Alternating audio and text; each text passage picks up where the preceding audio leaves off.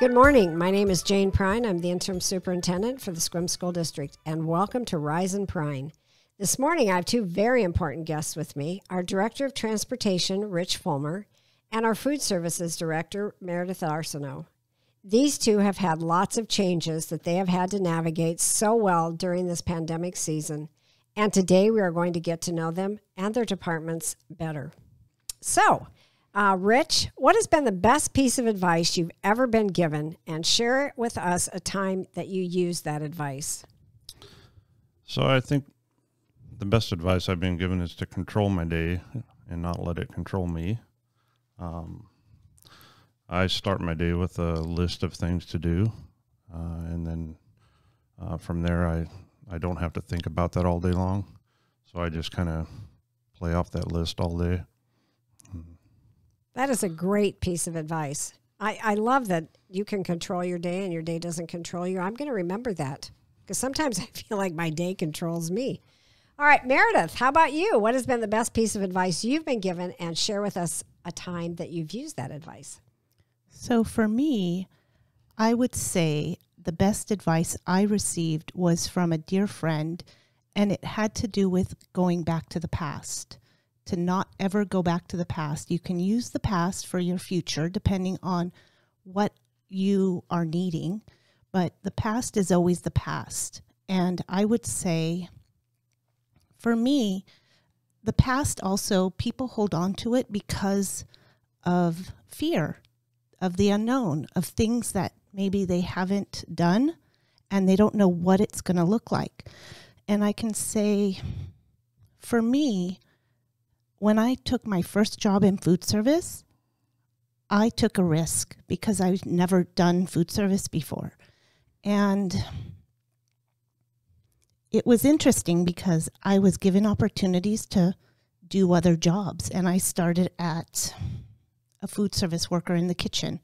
And I moved up and I moved up. And I'm here where I am today as the food service director because I took the fear out of the equation. I moved into positions knowing there were going to be challenges and knowing that I didn't know what I was getting into, but I did them because I didn't want to go back to the past. So for me, that would be my experience. Great. Thank you. Yeah, I think we all have a first day at our job somewhere along the way that lead us to where we are today. So great. Thank you. All right, Rich, what are one or two highlights in your department that you are most proud of?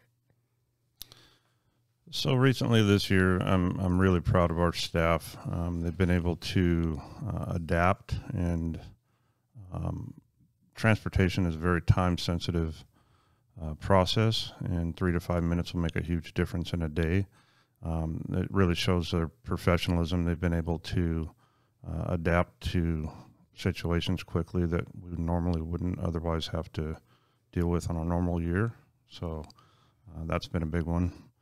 Also, the sanitization of sanitizing the buses, the new protocols in play for the way that we move around at the transportation department. There's quite a few of us there, so we've had to make a lot of changes there, and they've done really well at that. Good, thank you. And it has been, the cleaning protocols have been just astronomical at every level. And I'm sure 3 to 5 minutes makes a big difference. So we need to get those buses sanitized and out. And, we were just talking earlier before we had the podcast that 5 minutes does make a difference, whether students are in school on time or whether they are 5 minutes late to school. So we appreciate the fact that you are so willing to work with us on time schedules and cleaning and getting our kiddos on the bus and to school on time. So thank you. Meredith, what are one or two bright spots in food service that you're most proud of? So I would say that my bright spots are my team. All of them together make one bright spot. And for me, I would say the resilience that my team coming together has done.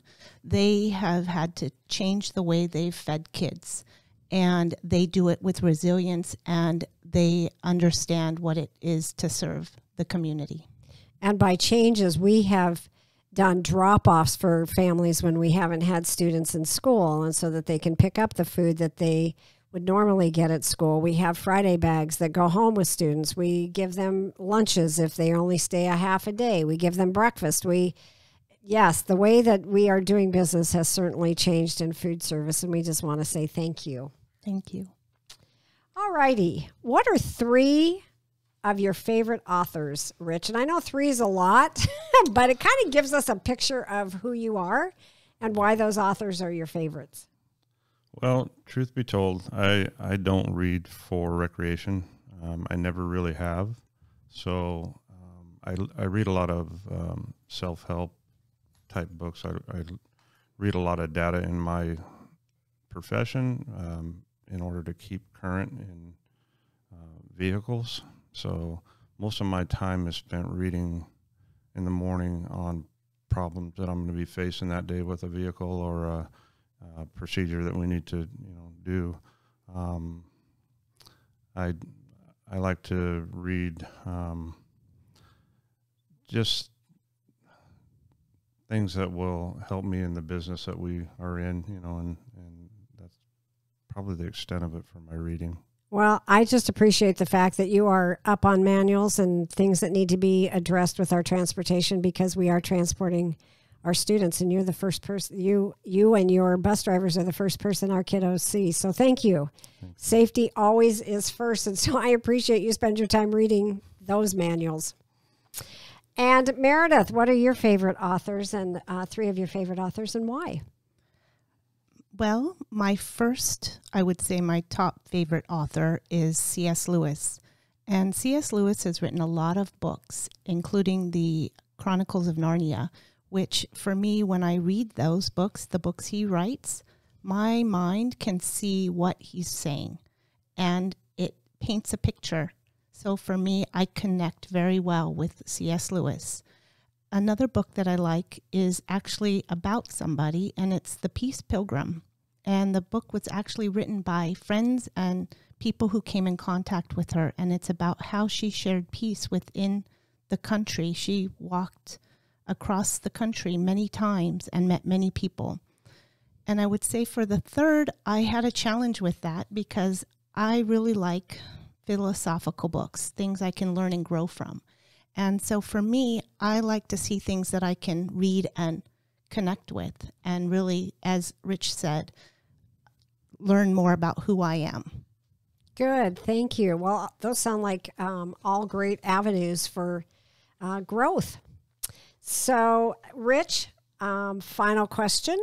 What changes have you made in your transportation department during this COVID-19 pandemic that have helped you navigate and has moved the department forward? Well, I think our, again, cleaning protocol has been a big step this year in not necessarily for COVID in the future, but just to, I think we'll be able to carry that on from here on out and maybe cut down on some of the colds and flus that we normally end up with in a year. I think that it's made a big difference, I think, right now.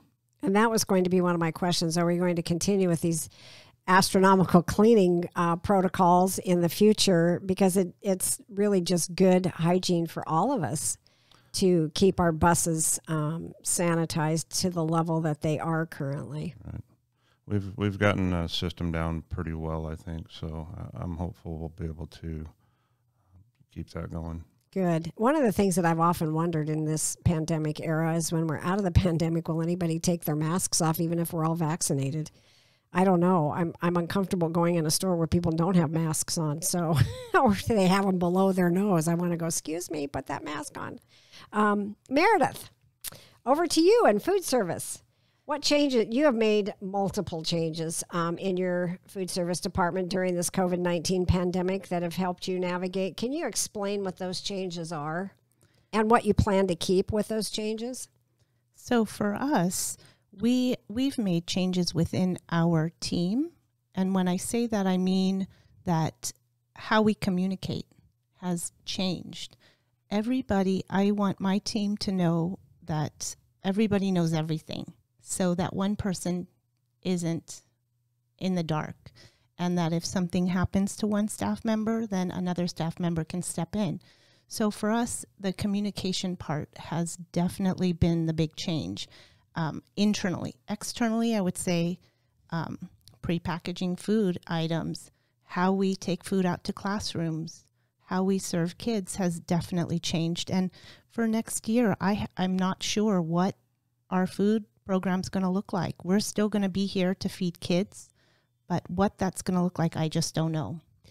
And that brings me to another point. Hopefully in the not too distant future, we'll all be back in our buildings and going about business as normal. But I wonder how normal that business will be after the last year and a half that we've been through. So I just want to say thank you to both of you. And I just want to say a public shout out, because our food service and our transportation departments are some of the backbone of the entire district. So thank you very much. Join us next week as we start a new series called State of Our Schools. Thank you for listening, and have a fantastic Friday, Sequim.